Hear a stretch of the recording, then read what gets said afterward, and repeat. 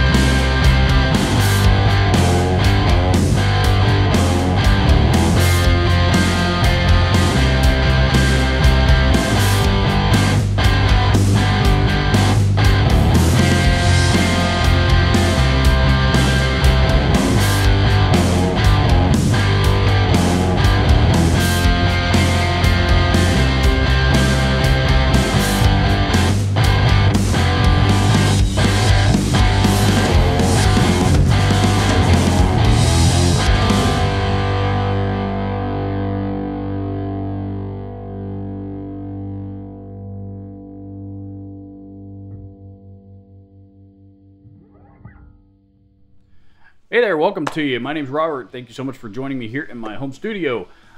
I hope you enjoyed the track that you just heard. All of the guitar parts that you heard in that track were all recorded with this big burly beast, which is today's forgotten gem of the past. This is, of course, the Peavey Windsor head. And what a forgotten amplifier that this is. Let's twisty knobby some stuff here on this thing, shall we?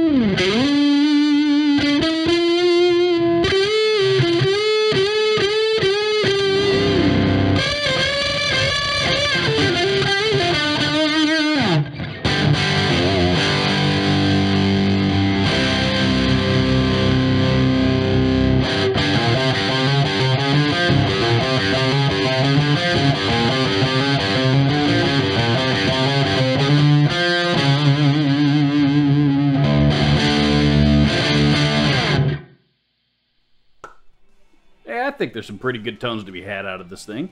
You know, this is a pretty cool amplifier, and one that you know, kind of mean, I've always known about them. I remember, you know, I was, you know, certainly familiar with them when they were new. You know, but I was like a lot of the world, they just weren't they kind of just weren't on my radar. Yes, they were, you know, it's an all-tube amplifier, you know, but I think a lot of people brushed them off when they were still being made because, you know, they're an import amplifier and brand new. They were, you know, they sold for, you know, what, $400 or $500 or something like that. You know, they weren't expensive at all. They were designed to be, you know, they were designed to be a very affordable all-tube 100-watt head, and that's they were certainly that. But what they also were that a lot of people didn't realize is, you know, it was also really kind of Peavey's take on the old, you know, on the Marshall Plexi design. Really, is what it is, and there's certainly a lot of those old classic Marshall tones in this amplifier. But of course, with a few extra features on it as well. You know, you might notice the effects loop there right in the center, and I'm trying not to lean too far forward because I don't want to get out of range of my microphone. But you might notice this amp actually has an effects loop there in the front, which is you know, would could certainly be handy for a lot of people. Effects loops are traditionally placed on the back panel, but in this case, Peavey decided to put it in the front. All the way over on the far right-hand side, you will see the texture knob there. That is pretty cool because that switches back between, or you can blend it anywhere between a Class A low wattage type of tone all the way up to a Class AB high wattage type of sound. You know, kind of switching somewhere between a Vox-ish style sound and a Marshall style sound. I like it more towards the AB side personally myself. You know, single channel amplifier with a boost on it, you know, but, you know, quite a bit of control over that single channel, you know 3-band EQ, preamp gain, master volume, presence, resonance controls, and again, of course, the texture control itself. You can get a lot of really, really cool classic rock tones. As, you know, the gain doesn't quite get into metal territory, but, you know, as we've proven on this channel many times at this point, a lot of that is also in the style of music that is being played, as well as the person who is playing it. Sometimes a lot more than it is the amplifier. But, you know, for all intents and purposes, this is a rock machine. This is just a good old-fashioned rock and roll machine. If you're looking for a good clean amp, this ain't it. You know, this thing does not do clean tones very well, and it's not designed to. You know, it's not designed to. It's just, it's like, you know, those old, it's like, you know, classics Marshalls from the 70s. They didn't do clean tones very well. You know, they're rock machines. They're giant, big, loud rock amps. So yeah, I like it. I like it a lot. You know, I got what I thought was a pretty fair deal. The seller had this one listed for $275, and was only charging $40 to ship it. So, you know, basically we worked it out. I asked him if he'd cover the shipping charge, and I'd pay the rest, and he agreed. And so, you know, I got this thing shipped to my door for $275. $275 for an all-tube 100-watt head that, honestly, I have no idea what, you know, the next time I'm going to be in an environment to actually need this thing. But when the day comes, I will now be prepared. Yeah, this is actually a fun video for me to make because I haven't bought a 100-watt head in a while. So this was a lot of fun. But one of the reasons why I haven't bought a 100-watt head in a while is because this thing is heavy. I mean, the head alone is, you know, 40 pounds or 50 pounds or something like that. I mean, it weighs a lot. I'm already getting sick of just lugging it around the house. But like I said, you know, for $275, killer amplifier. You know, if you run the right pedals and stuff through it, you can get just about any kind of sound out of it you could possibly need to get out of it. You know, Glenn Fricker's been raving about these amps for a long time, and now we know why. They sound great. So I'll tell you what, I'll post an eBay link down in the description. So if you're looking for one, that would probably be a pretty good place to start, and probably a pretty good place to find one. You know, as well as links to all of the other gear used in this video. Please don't forget to like, share, and subscribe here at the end if you haven't already. Thank you so much for watching. Sayonara.